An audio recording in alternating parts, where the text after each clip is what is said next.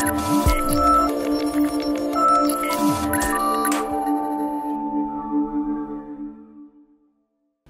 guys, John Engel here. Today we're going to do an oil change on this Bentley Continental GT. What's in store? Who knows? Have I ever done one before? Hell no. But we're going to find out what it takes. So I've been trying to prepare for this and make sure I've got everything needed. I've got 3 of the big jugs of Mobil 1 0W40. I've got my MANN-FILTER. I've got a 36 millimeter socket for the oil filter reservoir holder thing. I've got rubber gloves, I've got a drain pan, I've got jack stands, I've got a jack. Everything that we need, I hope that I have. So let's start with some of the things that you might not know you need to do on a Bentley to do an oil change. So before we can actually do anything with the oil change, we need to put the Bentley into jack mode, and this will allow us to jack the car up without hurting any of the suspension. So you have to hold these 2 buttons down. It's got the one with the car height and the one with the spring. You hold these down for about 10 seconds. So blah, blah, blah, blah, blah. All right, there we go. And now you can see in the dash there, right there, we have it in jack mode. Don't mind the tire pressure gauge, it's because I have aftermarket wheels on here. Time to pop the hood. Let's see what's underneath. Pull the little B up, and there we go. So, as you can see, it's your standard W12 engine. It's a twin turbo. I couldn't even tell you all the specs on it. I will say that she is a fat girl, but she picks up speed well. So, let's get to our oil change. So I found the factory jack locations and I've got it set up. And now it's time to give her a little lift to see how she does. I've got to tell you, no matter how many times I've done an oil change, doing one on this still makes me nervous. I found the jack location, which is easy, but then trying to find somewhere to put the jack stand, not so easy. So I've just kind of rigged it up where I'm gonna keep the jack stand on, or the jack on, and I'm gonna use a jack stand as well. So I've got this against the frame up there, I've got this on the jacking point, and I'm gonna see if I can do this with just using one side up. I think that we have enough clearance.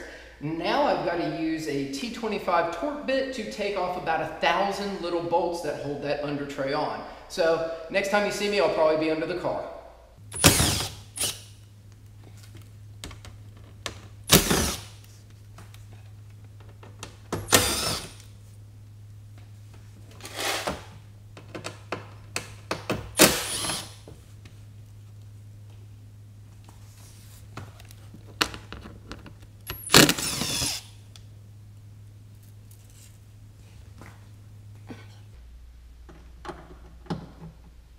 Now that might be a T30. So there's some T20s and looks like some T30s. Good God, could they add more things under here? Alrighty, we'll take those off. Underneath the car, I've taken off most of the torque bit screws. I've got some inside the fender here. There's 2 on each side, and if you can come in here, I don't know if you can actually see it. It's a good thing I have this baby screwdriver. And it's going to allow me to take these off. Hey Bentley, if you're listening, if you ever design anything again, just have it slip into a slot here where you can just pull it straight out. We're on to a flathead screw that holds this back piece on. I've got to tell you, Bentley, I know that you don't want individuals working on these on their own and just doing their own thing, but couldn't we just pick one thing, stick with it, and make this easy? No, because I drive a Bentley. I'm so fancy. Ooh, look at me and all my torque bits and new nuts. I'm so wow. I think that says it all. I've taken out 1,000 torque bits, 3 screw bits. I have no idea what I'm even doing, but now this should all kind of pop out and fall down, and it does, on me. Getting that back up is going to be a pain in the royal ass. But it's down, and I don't know if you guys can see this. Here's where my oil comes out of, so I'm pretty happy about that. And here's where my filter goes. Ta-da! As I'm going down on my Bentley, and yes, I meant it like I said it, I noticed that it's got the front sensors. I just want to go ahead and tell you guys that these things suck. Every time I get close to anything, go to an ATM or pull out of my garage, it lets me know that I shouldn't be that close. I've got to tell you, if you have that much trouble driving a car, maybe you should wait for the autonomous vehicle to come out or get a chauffeur. This should not be on cars. For people that are strong, you don't need a breaker bar. For people that are weak like me, it really helps. And now that we've got it broken, should be able to get this off.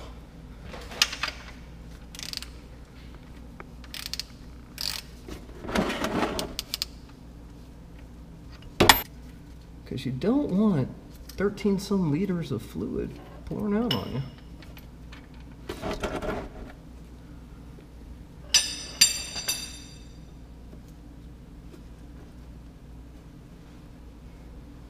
Oh, and I've left the t-shirt so far away, and now I'm all dirty. Final steps is to use this behemoth, which is a 36mm socket, on this, which is the housing for the oil filter. So basically, I'm gonna put this somehow on here. There we go. Start loosening it up.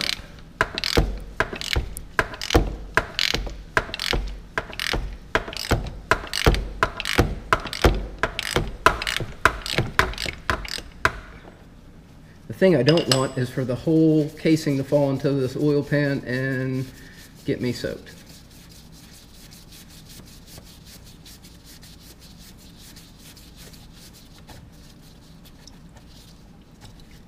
And of course more oil. Oh, and it hits this bolt in the back. That's just freaking great.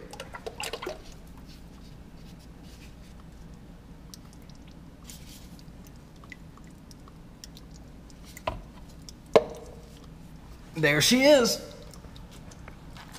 All right, so we've got the old filter inside of the housing, and it's time to kind of pry that out. Let's see what this looks like. Oh, that's beautiful. So this is how it actually seats into the bottom and holds that in. I'm gonna put this into here, hold that in. This goes now on top of all of this. Whoop. Oil everywhere. And there we go. So now she is in. The last thing that we have to do is I'm going to oil this down and replace the O-ring with a new O-ring.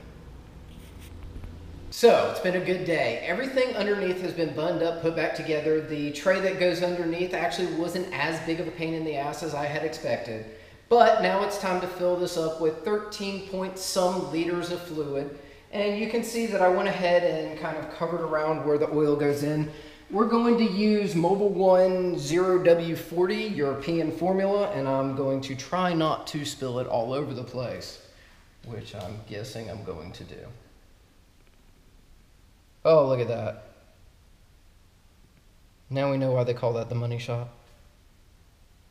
Okay, final thing that we have to do before we can button everything up is to reset the service indicator on this Bentley. To do so, we have the key already in the ignition, but we have not turned it to on, not start. Then we're going to hold down the trip button here. We are going to turn it to on. And you can see on the display, it says service reset. Now I will press the OK button. And we are done. Well, that about wraps it up. The Bentley now has our oil in her. She's ready to go. The one thing that I do want to make sure that we talk about, items that you need if you're going to do your own oil change for a Bentley. You need a 36mm socket to take off the oil filter cap. You will need T25 and T30 Torx bits to make sure that you can get the windage tray off. Other than that, all the other tools are pretty standard. I hope you've enjoyed this. If you have, please hit like for the video, subscribe to my channel, drop me some comments. See you next time.